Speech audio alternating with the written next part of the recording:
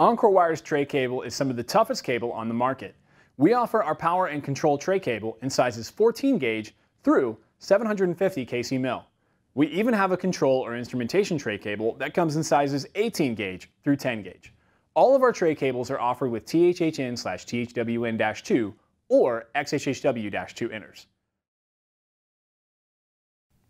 Tray cable is primarily used for connecting power devices in commercial and industrial environments. It's suitable for installation in channels, ducts, cable trays, and raceways, and is permitted for 600-volt applications.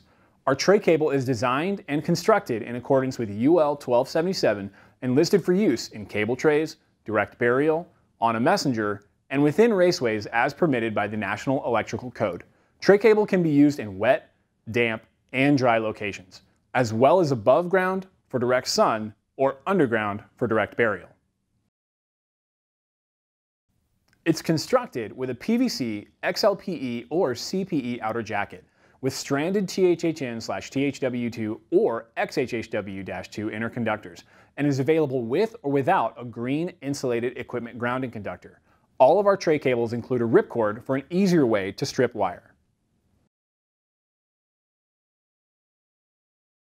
Tray cable is heat and moisture resistant with high dielectric strength. It is RoHS compliant and UL listed. THHN/THWN-2 or XHHW-2 are rated 90 degrees Celsius in wet and dry locations. Please refer to the National Electrical Code for any additional limitations that may apply. To view our full spec sheets, go to EncoreWire.com.